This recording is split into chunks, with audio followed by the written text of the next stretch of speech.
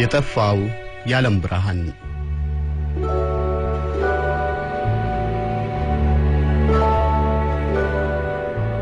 የዓለማችን ተመራማሪዎችና ሳይንቲስቶች ነፍስያቸው የፈጠራ በመሆኑ ከስራቸው ሲጠቀሙ አይስተዋልም። ሌሎች የሽያጭ ክህሎት ያላቸው ከፈጠራቸው እየተጠቀሙ ሲከብሩበት፣ ዋነኞቹ ፈጣሪዎች ግን ያጡ የነጡ ሆነው ያለፉበት ታሪክ በድርሳናት ሰፍሮ ይገኛል። አሳዛኙ ነገር ግን ታላላቅ ፈጠራዎቻቸውን ወደ ተግባር ለመለወጥ ሲያቅታቸው መታየቱ ነው። በተለይ ደግሞ የሰዎችን ልጆች የሚያጠፉ የፈጠራ ስራዎች እውን ሆነው የበዛ ህይወት ሲቀጥፉ በረከት የሚሰኙ ፈጠራዎች እውን እንዳይሆኑ ግን ሆን ተብሎ ሲታበቱ ነው ህመሙ። ለፈጠራ ሰዎች ደግሞ የደረሰ ልጅ የመጨንገፍ ያህል ህመም አለው። በታላቁ የፈጠራ ሰው ኒኮላ ቴስላ ህይወት ታሪክ ውስጥ ደግሞ የበጅጉ የበዛ ሆኖ ይታያል።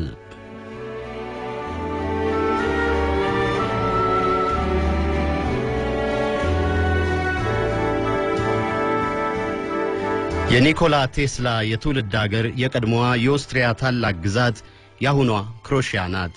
የቤተሰቡ የዘር ሐረግ ከምዕራብ ሰርቢያ ሞንቴኔግሮ አቅራቢያ ይመዘዛል። አባቱ ሚሎቲን የኦርቶዶክስ ቤተክርስቲያን አስቀዳሽ ካህን ናቸው። በኒኮላስ ቴስላ ስብዕና የላቀ ድርሻ እንዳላቸው የሚነገርላቸው ደግሞ እናቱ ዱካ ቴስላ ናቸው። እኚህ የመደበኛ ትምህርት ያልተከታተሉት እናት ዱካም የሰርቢያን የጥንት ተረታዊ ቅንያትን በልባቸው ይዘው ለልጆቻቸው ይተርኩ እንደነበረ ኒኮላ ቴስላ በኋለኛው ዘመኑ ይናገራል። በቃል የወረሱትን ሳይዘነጉ ታላቅ የማስታወስ ችሎታቸውንም ያደንቅላቸዋል። ኒኮላ ቴስላ በኋላ ዘመኑ ያነበበውን የማይዘነጋ ታላላቅና ድንቅ ምርምሮችና ግኝቶችን በአእምሮ ይመዘግብ የነበረው የማስታወስ መሰጠትን ከእናቱን የወረሰው የሚባለውም ለዚህ ነው። እናቱ ዱካ በመኖሪያቸው አካባቢ ሌላ የሚታወቁበት ክህሎትም አላቸው። በአነስተኛ ማሽኖች የቤት ቁሳቁሶችን ያመርቱ ነበርና ይህም ኒኮላ ቴስላ በኋላ ዘመኑ የማሽን ፈጠራ ይቀለው ዘንድ የበዛ ድርሻ እንዳለው ይጠቀሳል። የእናቱን ባለጅነትን ከስር በልጅነቱ እየተከታተለ አድጓልና በትውልድ መንደሩ የመደበኛ ትምህርቱን በ6 ዓመቱ ነው የጀመረው። ኒኮላ ቴስላ ጀርመንኛ፣ ሂሳብና የሃይማኖት ትምህርቶች ነበር በአንደኛ ደረጃ ትምህርት ቤቱ የሚሰጡት። ቀጣዩን ትምህርት ይከታተል ዘንድም አባቱ በካህነት ወደሚያገለግሉባት ጎስፒክ ከተማ ተጓዘ። በዚህም በተለይ በሂሳብ መምህሩ ማርቲን ሲኮሊች የበዛ ተጽዕኖ እንዳደረበት የህይወት ታሪኩን ያጠኑ ይናገራሉ። ኒኮላ ቴስላም በመምህሩ እጅግ የሚወደድ ለመሆን በቃ። ከሂሳብ ትምህርት ሙሉ ካልኩለስን ሸምድዶ በልቦናው ለመያዝ በቅቷልና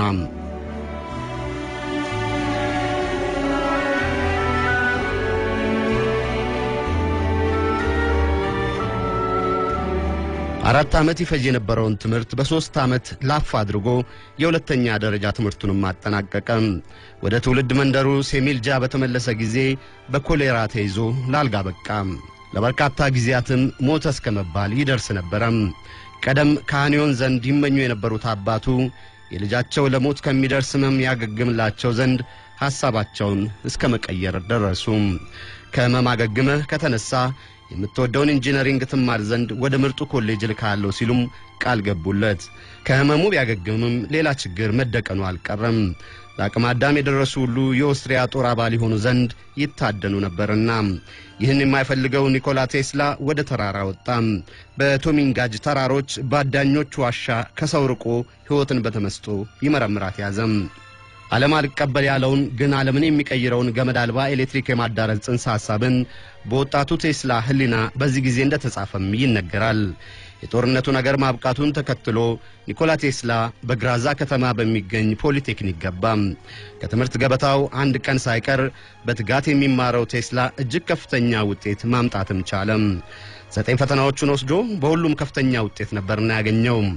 ይህም ትምህርት ቤቱ ከመደበኛ ተማሪዎች ይጠብቅ ከነበረው ውጤት በእጥፍ የሚበልጥ ነበር። በኮሌጅ የባህል ክብረ በዓል በተጋባዥ እንግድነትም እስከ መጠራት ደረሰ። ለአባቱም የልጃቸው ልዩ ተማሪነት ተገልጾ ደብዳቤ ተጻፈላቸው።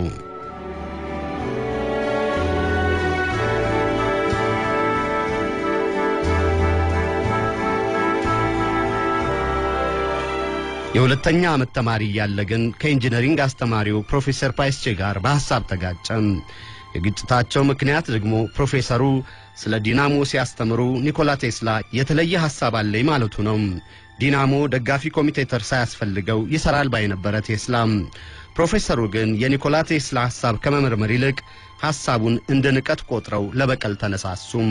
የተሰጠውን ስኮላርሺፕ እንዲያጣ በማድረግም ከኮሌጅ ግቢ ውጪ እንዲኖር አስደረጉትም። በዚህን ጊዜ ታዲያ ኒኮላስ ቴስላ የወጣለት ቁማርተኛ ሆነ። ወትሮም እንቅልፍና መኝታ የማያውቀው ቴስላ አዳሩም ውሎውም ቁማር መጫወት ሆነ።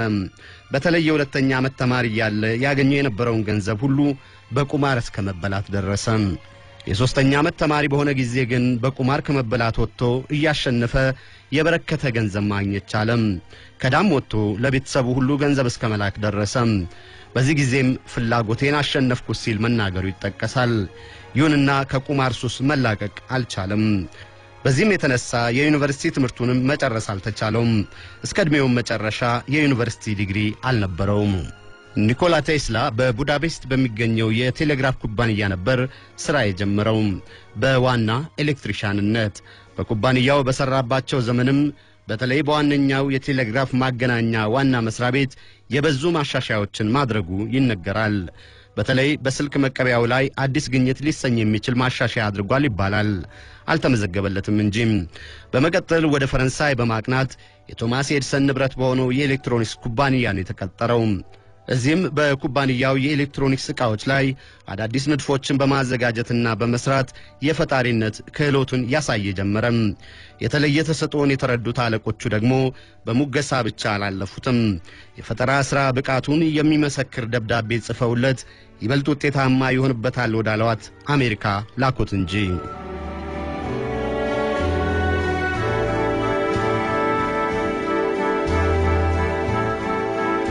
አሜሪካ በርግጥም የስደተኞች አገር ናት የሚባለው አንዱ ማሳያ ኒኮላስ ቴስላ ነው። ከቀድሞ አውስትሪያ ካሁኑ ክሮሺያ ተነስቶ በፈረንሳይ አድርጎ ኒውዮርክ ያቀናው ኒኮላስ ቴስላ በኪሱ የቀረው 4 ሳንቲም ብቻ ነበር። የነበረችውን ሀብቱን ሁሉ በመሰረቁ ገና አሜሪካ ዘረከየት ነው የምትል ሳትሆን ዕውቀት ምን ያህል ነው ጉልበትስ እንዴት የበረታ ነው የምትል ሀገር ናት። በተገላቢጦሽም እጅግ የበረታ ሚስጥራዊ ቡድኖችም የጥልፍልፍ ሴራ ምድር መሆኗም ሳይዘነጋም እናም ሚስጥራዊ ቡድኖቹ ያሻቸውን ከምድር ከትቢያ አንስተው ታላቅ የማድረግ ኃያል ድብቅ አቅም ያላቸው ናቸው። በተቃራኒውም ታዋቂና ትልቁን ወደ መቀመቅ የማውረድም እንዲሁም።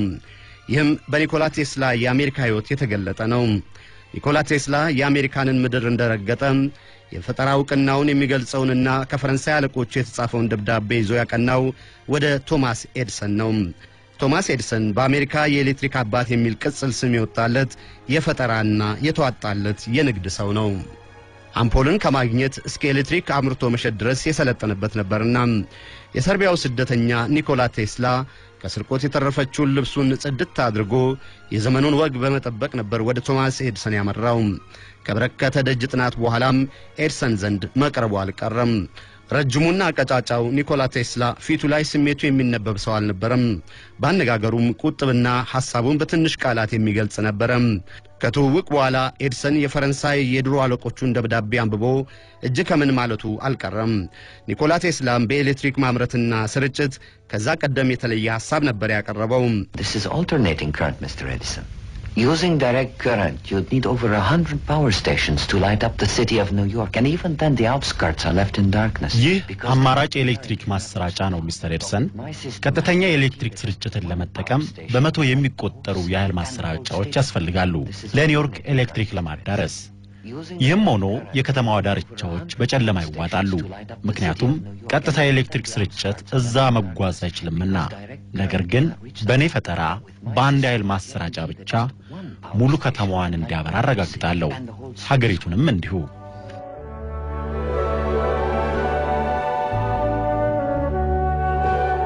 በዘመኑ ኤሌክትሪክ በቀጥታ ስርጭት ዳይሬክት ከረንት ዲሲ በሚባለው ነበር የሚሰራጨው። የሰለጠነችው የምትባለው አሜሪካ እንኳን ልክ እንደ ምንዱባን መንደር ልብስ ማስጫ በገመድ የተተበተበ ነበር ጎዳናዋ፣ ልክ ዛሬ በሀገራችን እንደሚሆነው። The whole system was a nightmare of cables and wiring overhead.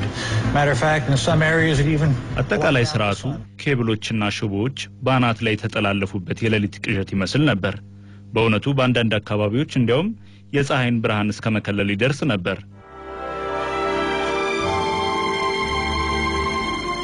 ኤሌክትሪክ ለማድረስ ደግሞ በየኪሎሜትሩ ትራንስፎርመር መትከል እንዲሁም በየግዛቱ ትላልቅ የኃይል ማከፋፈያ መገንባት የግድም ነበር።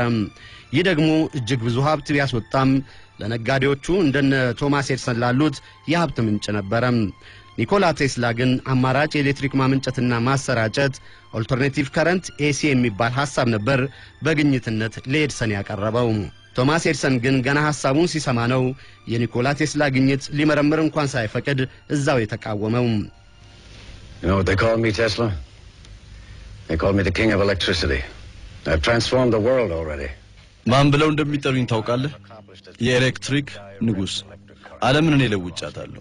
እኔ ለዚህ ስኬት የበቃሁት ደግሞ በቀጥታ የኤሌክትሪክ ስርጭት ነው። ያስከው ነገር ስህተት ነው። እመነኝ፣ የትም የማያደርስ ነው።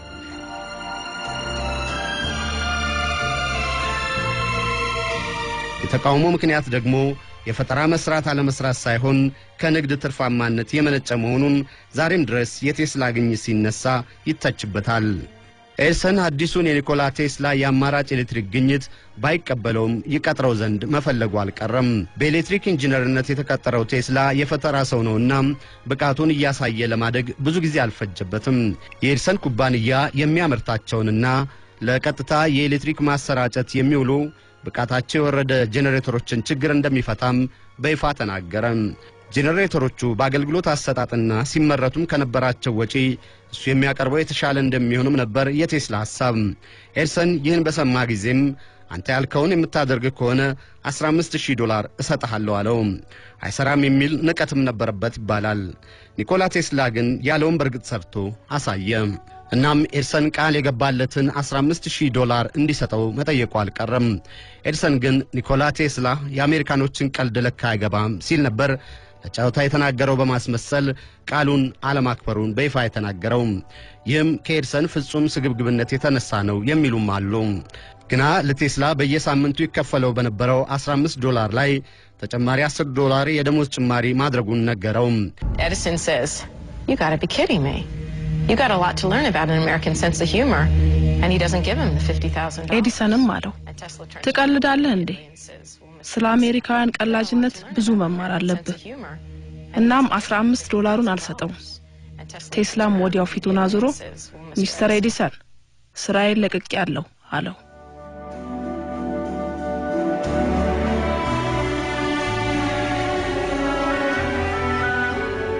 የኒኮላ ቴስላ ምላሽ ግን ቃሉን ከማያከብር ሰው ጋር አብሬ አልሰራም የሚል ነበር። እናም ከኤዲሰን ኩባንያ ስራውን ለቆ ሌላ ስራ ማፈላለጉን ጀመረ። ያገኘውም በኒውዮርክ የውሃ መስመር እየተዘረጋ ነበርና የውሃ መስመር ቁፋሮ ሆነ። ቃሉን ከማያከብር ጋር ከመስራት ባይመጥነኝም እስከ ጊዜው ድረስ የቁፋሮ የቀን ስራ ይሻለኛል በሚል ስራ ሳይንቅ በቀን $2 እየተከፈለው ይቆፍር ገባ።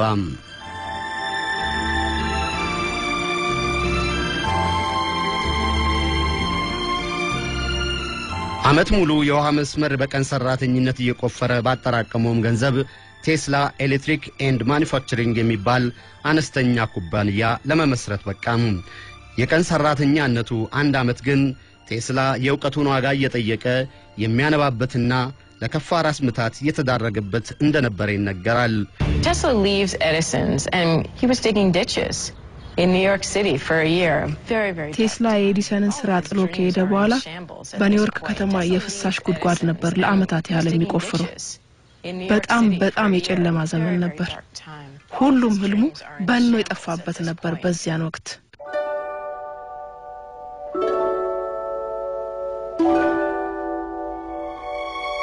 ኩባንያው ኤዲሰን የተጠቀመበት ከነበረው የፊኛ ቅርጽ ካለው አምፖል የተለየ በመስራት ለገበያ በማቅረብ የሚታወቀው ነው።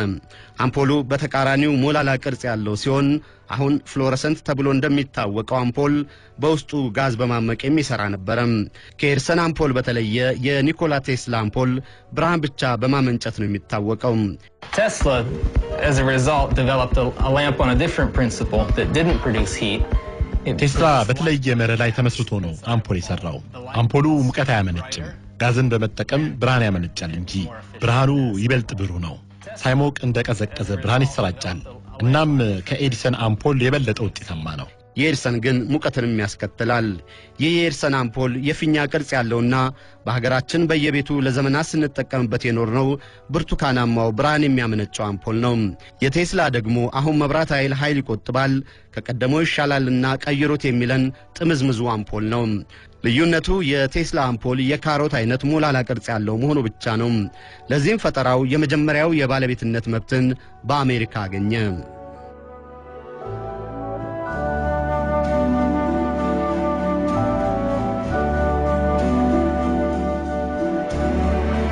የአምፖል ፈጠራው ወደ ኩባንያው የበዙ ባለሀብቶችን ሳበ። ለንግድ ያልተፈጠረው ቴስላ እዚህም ባለሀብቶቹ የድርሻ የበላይነት ሲይዙ እሱ ትኩረቱ ፈጠራው ላይ ነበረ። እናም የህይወት ህልሙ የሆነውን የአማራጭ ኃይል ፈጠራውን እንዲቀጥል ሐሳብ ሲያቀርብ ግጭት ተፈጠረ። ከሌሎች ጋር በልዩነት ቢለያይም ከጠበቃው ቻርልስ ፔክና የሌላ ኩባንያ ባለቤት ከሆነው አልፍሬድ ብራውን ጋር በሽርክና ለመቀጠል ተስማማ። በዚህ ኩባንያም ቴስላ ከፈጠራው የሚያገኘውን ድርሻ 50% በገንዘብ የሚደግፉት ሸሪኮቹ ደግሞ 50% ድርሻ እንዲኖራቸው ተስማሙ። በማናተን ጎዳናም የምርምር ወርክሾፕ ተገንብቶለት እንቅልፍ የማያውቀው ቴስላ ለፈጠራ ሌት ከቀን የሚተጋበዝ ዘመን ተጀመረ። በአዲሱ የአማራጭ ኃይል ፈጠራውም የመጀመሪያ የመኪና ሞተር ሰርቶ በአሜሪካ ዕውቅና አገኘ። በርግጥ በአውሮፓም በአሜሪካም እንቀድመዋለን የሚሉ ቢበዙም በኤድሰን ቤት ለመጀመሪያ ጊዜ ከፈረንሳይ የተጻፈለትን ደብዳቤ አሳይቶም ስለ አዲሱ አማራጭ የኤሌክትሪክ ኃይል ባቀረበበት ጊዜ በቦታው የነበረው ቶማስ ማርቲን ለቴስላ ፈጠራ የሚያቀርብበትን መድረክ አዘጋጀ።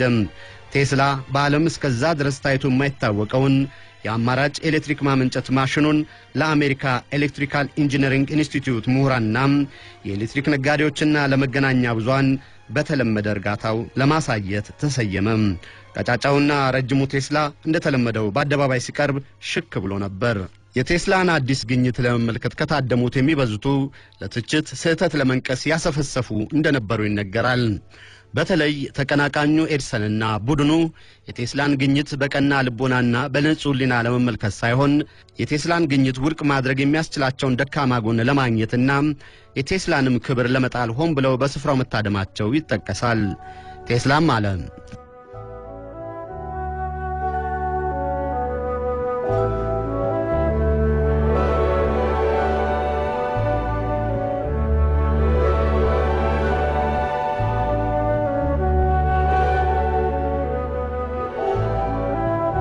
የዚህ ቤት ብርሃን የሚሰጡ መሳሪያዎች በሙሉ ከተዘረጋላቸው የኤሌክትሪክ መስመር ነው ኃይል የሚያገኙት። እኔ ግን እዚህ ጠረጴዛ ላይ ካለ ማሽን በቀጥታ ኃይል እንዲያገኙ አደርጋለሁ። እባካችሁ የቤቱን ማብሪያና ማጥፊያ በማጥፋት ተባበሩኝ ሲልም በርጋታና በጨዋነት ጠየቃቸው። እንዳላቸውም ባደረጉ ጊዜ ቤቱ በጨለማ ተዋጠም። በዛች ቅስፈትም በቤቱ ጸጥታ ሰፈነ። ቴስላም ማሽኑን ባስነሳው ጊዜ በቤቱ የነበሩ አምፖሎች በሙሉ በሩ። ቤቱም በብርሃን ተሞላ፣ እንዲሁም በአድናቆት ጉርምርምታ። ቴስላም ይህች ትንሽ ማሽን ከብርሃን ሰጪዎች ጋር በመስመር ሳትገናኝ ኃይል መስጠቷን ተመለከታችሁ። ይህም አማራጭ ቀጥተኛ ያለውን ኃይል ማሰራጨት ኦልተርኔቲቭ ከረንት ኤሲ ይባላል ሲል በገለጻው ቀጠለም። ተመሳሳይ አንድ የኃይል ማመንጫም ለመላው ኒውዮርክ ኤሌክትሪክ ማቅረብ ይችላልም አላቸው። እንደቀደመው ቀጥተኛ ኤሌክትሪክ ማሰራጨት ዲሲ በየመንገዱ በየቤቱ ገመድ መዘርጋት አያስፈልግምም ሲል ይበልጥ አብራራላቸው። የኤሌክትሪክ አባት በመባል የሚንቆለጳጰሰው ኤድሰንና ቡድኑ የሚሞገሱበት ፈጠራቸው በአደባባይ ኋላ ቀር የማይረባ ተብሎ ሲጣጣል ትዕግስት ኖሯቸው ሊሰሙ አቃታቸው። ቤቱንም ለቀው ወጡ። መቼም ለጋዜጠኞች ኤድሰንን ያህል ታዋቂ ሰው ስራው በተተቸበት ስፍራ ተገኝቶም እንዲህ ደግሞ ስራው ውድቅ ተደርጎበት በንዴት ጦፎ ሲወጣ የመሰለ ጮማ የወሬ አጋጣሚ አይገኝምና ከበው በጥያቄና መልስ ያጣደፉት ጀመር። በንዴት ጦፎ ኤድሰንም የቴስላ ሐሳብ አይሰራም ሲል በደፈናው ኮነነ። ኤድሰን የቴስላ ፈጠራ እንደሚሰራ በተግባር ያያየ የማይሆን ነው በማለቱ የተገረሙ ጋዜጠኞች እንዴት ለምን እያሉ የጥያቄ ብዛት አዘነቡበት። ተጨማሪም ነግራቸው አሁን ምንም የለኝም ብሎ ጥሏቸው ከመሸምጠጥ በቀር ይለው አልነበረውም። ኤድሰን በጥላቻ ታውሮ እንጂ መስራቱን አይቶ አውቆታል። እንደማይሰራም የሚሰጠው ምንም ምክንያት አልነበረውም ይላሉ የታሪክ አጥኚዎቹም። ግና ኤድሰን ከቴስላ ይበልጥ ታዋቂ በመሆኑ ይህን በመጠቀም ለማጠላላት መሞከሩንም ይናገራሉ። ጋዜጠኞቹ አይሰራም ያልክበትን ምክንያት አብራራልን በማለታቸው ማጣፊያው አጥሮት ከነቂሙ ለሴራ ሮጠ ሲሉም ይተነትናሉ።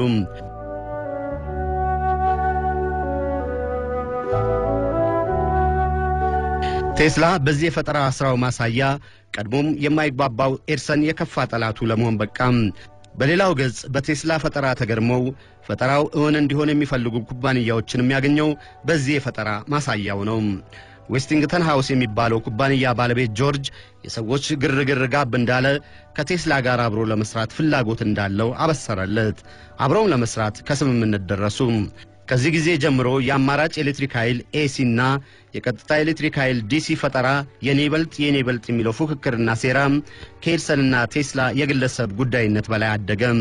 ምክንያቱም በአሜሪካ የኤሌክትሪክ ገበያ የሚታወቁት በቶማስ ኤድሰንና በጆርጅ ዌስቲንግተን ሃውስ ኩባንያዎች ደረጃ ፍልሚያ በማደጉ ነው።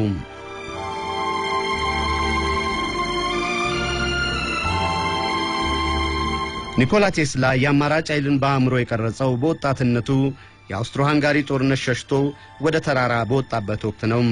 በከባድ የክረምት ወጀብ ውስጥ መብረቅ የተራራውን አናት ሲቀጠቅጠው ተመለከተ። ከሰማያት የሚወነጨፈው የመብረቅ ሞገድ እንደ ጅራፍ ነበር የተያያዘው። እየተጥመለመለም በተራራው ላይ ይወርድ ነበር። ብቸኛው ኒኮላስ ቴስላ የተፈጥሮን ነገረ ጉዳይ ያኔ በወጣትነቱ በፍርሃት ውስጥም ሆኖ በአእምሮ መቅረጹ አልቀረም። The flashes of light. I never had control over the flashes. የብርሃን ብልጭታዎቹን ልቆጣጠራቸው አልችልም ነበር። እጅግ ህመም የሚፈጥሩ ነበሩ።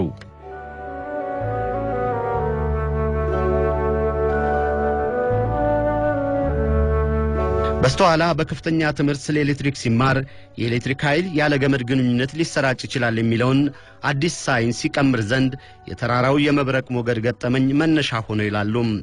እናም ኒኮላስ ቴስላ አማራጭ ኤሌክትሪክ ኃይል ማመንጫውን ሰራ። ማሽኑ 120 ቮልትን ተቀብሎ እስከ 500,000 ቮልት ወዳለው የኤሌክትሪክ ኃይል ይቀይራል። በዚህ ላይ 500,000 የሚደርሰው የኤሌክትሪክ ኃይል ገመድ መዘርጋት በየመንገዱ የስልክ እንጨትና ትራንስፎርመር መትከል ሳያስፈልግ በየቤቱ በየደጃፉ የመድረሱ ሚስጥር ነው የኒኮላስ ቴስላ ታላቅ ፈጠራ። ይህ ፈጠራ እውን ሆኖ ቢሆን ኖሮ ዛሬም ድረስ በመድራችን ያሉ የሰው ልጆች ሁሉ የኤሌክትሪክ ኃይል ቸግሯቸው በጨለማ አይኖርም ነበር ይላሉ የቴስላ ንድፈ ሐሳብ አድናቂዎች። ግና ምን ያደርጋል የኒኮላስ ቴስላ የፈጠራ ሐሳብ የሰው ልጆች ከሚለውጠው በላይ የራሳቸውን ጥቅም ያስቀደሙ ፈጠራውን እንዳይሆን ያልፈነቀሉት ድንጋይ የለም።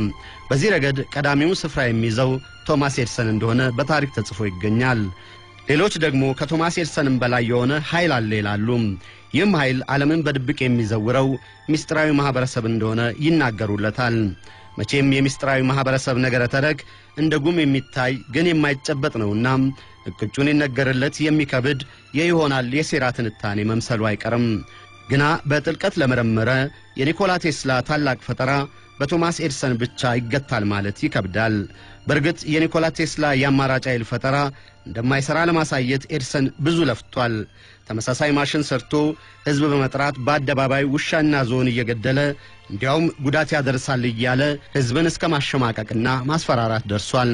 የኒኮላስ ቴስላ ፈጠራ ከሐሳብነት አልፎ በተግባር እንዳይሰራ የጆርጅ ዌስቲንግተን ኩባንያ ይከስርም ዘንድ እንዲሁ የበዛ የተንኮል ሴራ ወጥኖ ፈጽሟል። ቴስላ የአሜሪካ ዜግነቱን በማግኘቱ ይበልጥ መልፋቱን ገፋበት። ያለ ገመድ የኤሌክትሪክ ኃይል ሊተላለፍ እንደሚችልም አረጋገጠም። በኒውዮርክ በሚገኘው ቤተ ሙከራውም ዙሪያ ባሉ መንደሮች ይገኙ የነበሩ ቤቶች ከሌሎች የተለየ ደማቅ ብርሃን ያገኙ ነበር። የሚገርመው ደግሞ ለኤሌክትሪክ ኃይል የሚያወጡት ክፍያም የቀነሰ መሆኑ ነው። በመስመር የተቀጠለ ኤሌክትሪክ የሚጠቀሙ መሆናቸውን ልብ ይሏል። በድንገትም ተነስቶ ወደ አውሮፓ ቀና። ወደዛ እንዲጓዝ በራይ መጠራቱን ይናገራል። ከፓሪስም በኋላ እናቱ ወደሚገኙበት የትውልድ ከተማው አመራ። የሚገርመው እናቱ ከሞቱ ከሰዓታት በኋላ መድረሱ ነው። ከእናቱ ሞት በኋላ ለ3 ሳምንታት ያህል በጠና ታመመ። በዚህም የመሞት ተደጋጋሚ ራይ መመልከቱን ተጽፎ ይገኛል። ወደ አሜሪካ በተመለሰ ጊዜም የአሜሪካንን ኤሌክትሪካል ኢንጂነሪንግ ኢንስቲትዩት ምክትል ፕሬዝዳንት ሆነ። ኒኮላስ ቴስላ የሰው ልጅ ወደፊት ከምድር ኃይል ብቻ አይደለም ከዩኒቨርስም የኤሌክትሪክ ኃይል ያመነጫል፣ ይህ እንደሚሆን ራይ ታይቶኛል ሲል መናገሩ ተመዝግቦ ይገኛል።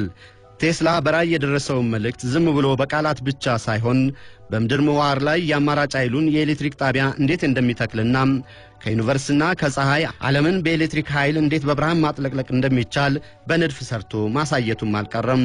Nikola Tesla was one of the first people to realize that we have an almost endless supply of energy coming. ኒኮላስ ቴስላ ከህዋ የማያልቅ ኃይል እንደምናገኝ ቀድሞ ከገባቸው ሰዎች አንዱ ነው።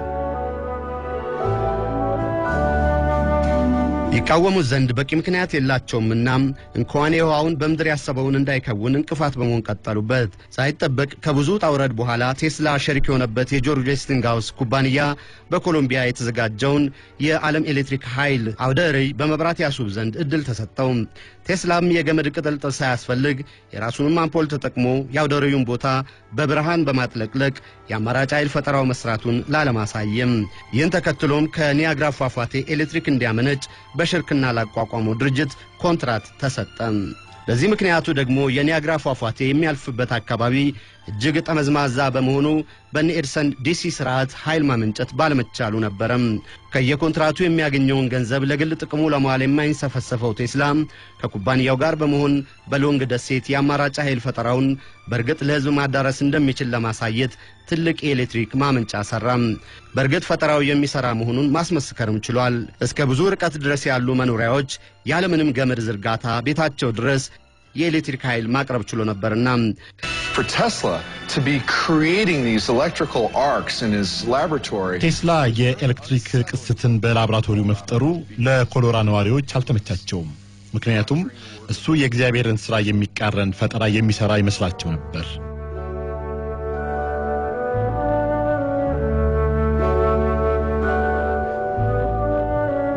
እንዲያውም ቢራቢሮዎች ሁሉ የኤሌክትሪክ ሞገድ ደርሷቸው በብርሃን ተሞልተው መታየታቸው ይወራል። ይሁንና በኤሌክትሪክ ሞገድ ጦርነት የገጠሙት ኤድሰንም ሆኑም ዌስቲንግተንሃውስ መክሰራቸው ይፋ ሆነም። ሁሉንም ኩባንያዎች ጂፒ ሞርጋን ገዛቸው። ቴስላም እንደሚሰራ ያሳየው ፈጠራዬ ለህዝብ ጥቅም ይሰጥ ዘንድ ተጨማሪ በጀት ይመደብልኝ ሲል ለጂፒ ሞርጋን መጠየቁ አልቀረም። የሞርጋን ምላሽ ግን የሚገርም ነበር። ያለ ቆጣሪ ለህዝብ ዝም ብሎ በየቤቱ ለሚደርስ የኤሌክትሪክ ኃይል በጀት መደብ ትለኛለህ ወጊድ የሚል ነበርና በሎንግ ደሴት ከገነባው ታላቅ ማማና የኃይል ማስተላለፊያ ጣቢያው ቴስላ ኤሌክትሪክን ያለ ገመድ ማሰራጨት መቻሉን ብቻ አይደለም ያስመሰከረበት፣ የረጅም ርቀት የሬዲዮ ሞገድ ግንኙነትን ፈጠራሙን ማድረግ ችሏል። እንዲያውም የኤሌክትሪክ ፈጠራውን እንደሚሰራ ለመዘገብ ለመጡት ጋዜጠኞች ከምድር ውጪ ካሉ ልዩ ፍጥሯን ከማርስ ሳይቀር የሬዲዮ መልእክት መቀበሉን ከመናገርም አልፎ የቀረጸውን አስደምጧቸዋል። ግና ምን ያደርጋል ሞርጋንም ከስራ ያለው በሚል ከቴስላ ጋር የነበረውን ውል አቋረጠ። የሚገርመው ይህ አይደለም።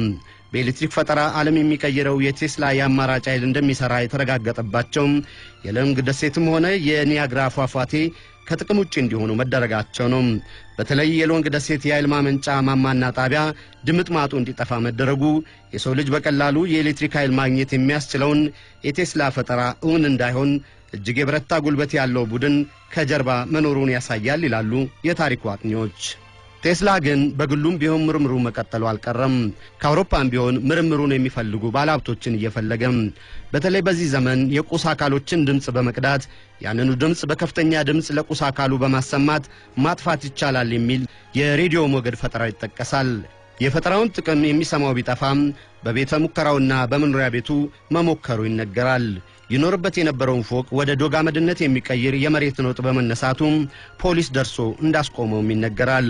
ይህ ፈጠራ የማያስፈልጉ ህንጻዎችን ለመንገድ ስራና ለማዕድን ማውጣት ሊወገዱ የሚገባቸውን ተራሮች ምንም አይነት ፈንጂ መጠቀም ሳያስፈልግና በሌሎች ላይ ጉዳት ሳይደርስ ማስወገድ የሚያስችል ነው። ይሁንና ወትሮም የማይወድ ጠላቶቹ የመሬት መንቀጥቀጥ የሚያደርስ ፈጠራ ሲሉ ክፉ ስያሜ እየሰጡ ማጣጣል ብቻ ሳይሆን ቴስላ የጥፋት ሰው መሆኑን ለማሳመን መጣራቸው ይነገራል። እብዱ ተመራማሪም ሲሉ ይጠሩት ጀመረም። He was often seen as sort of the mad scientist who was out of control and would destroy the world when ከቁጥጥር ውጪ የሆነ ዓለምን የሚያጠፉ እብድ ሳይንቲስት የሚሉት አሉ። እሱ ግን ሙሉውን የሰው ልጅ ህይወት ማሻሻል ነበር በርግጥ የሚፈልገው። በስተመጨረሻ ዘመኑ በኤሌክትሪክ ጨረር የሚሰራ ታላቅ የጦር መሳሪያ የፈጠራ ሐሳብ እንዳለው ይወተውት ነበር። ለአሜሪካ የመከላከያ መስሪያ ቤትም ቢያሳውቅ የሚቀበለው አጣ እንጂ።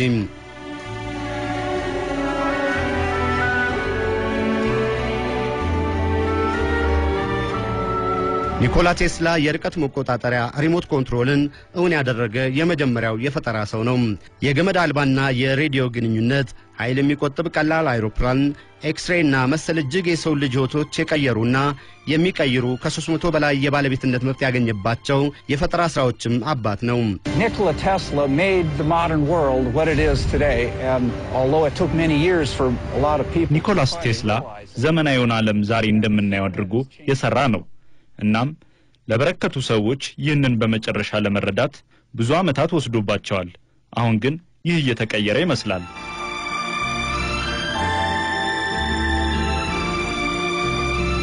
የሚገርመው ግን እነዚህ የሰው ልጅ ህይወትን በእጅጉ መልካም የሚያደርጉ የኒኮላስ ቴስላ ፈጠራዎች እውን አልሆኑም። ከፈጠራው ሽያጭ ጥቅም የማይፈልገው ቴስላ ባለመፈለጉ ሳይሆን እጅግ የበረቱ ጠላቶቹ እንቅፋት በመሆናቸው ነው። ያሰበውን የሰው ልጅ ህይወት መቀየር የተሳነው ቴስላም ለራሱም ሳይሆን በችግር በኒውዮርክ ሆቴል በብቸኝነት የመጨረሻ ዘመኑን ለመግፋት በቃም። በዚህ ዘመኑ የህሊና መቃወስ ደርሶበታል የሚሉ እንዳሉ ሁሉ ሐሰት ነው ቴስላ ለፈጠራ ስራው እስከ መጨረሻው ተክቷል የሚሉም ይበዛሉ። በሆቴል ክፍሉ ሞቶ ተገኘም። የፌደራል ምርመራ ቢሮ FBI በቴስላ ክፍል ዘምቶ ቁራጭ ወረቀት ሳያስቀር ለቃቅሞ ወሰደም። ከብዙ የዲፕሎማቲክ ጦርነት በኋላ FBI የወሰድኳቸው እነዚህ ናቸው ብሎ ለትውልድ አገሩ ክሮሺያ የመለሳቸው አሉ። የታሪኩ አጥኚዎች ግን FBI የመለሰው ዓለም የሚያውቃቸውን ጥቂት ዶክመንቶች እንጂ ታላላቅና አዳዲስ ፈጠራዎችን ሰርቋል ይላሉ። አሁንም አሜሪካ በሚስጥር ደብቃቸዋለች የሚሉም ይበዛሉ። በሀገሩ ክሮሺያ የሚዘከርበት ሙዚየምና ሐውልቶች የበዙ ናቸው። ዓለም ግን ዛሬም ድረስ የታላቁ ሰው ፈጠራ ሊጠቀምበት አቅቶታል።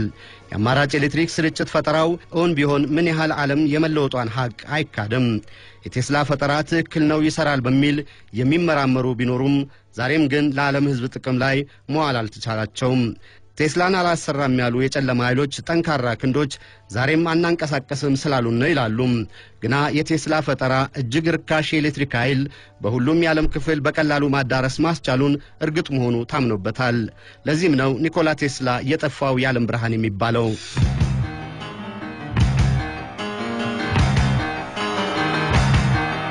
I met Nikola Tesla in a diner in New York. He was eating cotton candy in the dark. Sat down at his table and I asked him for a light. When his eyes met mine, I thought I felt his spark.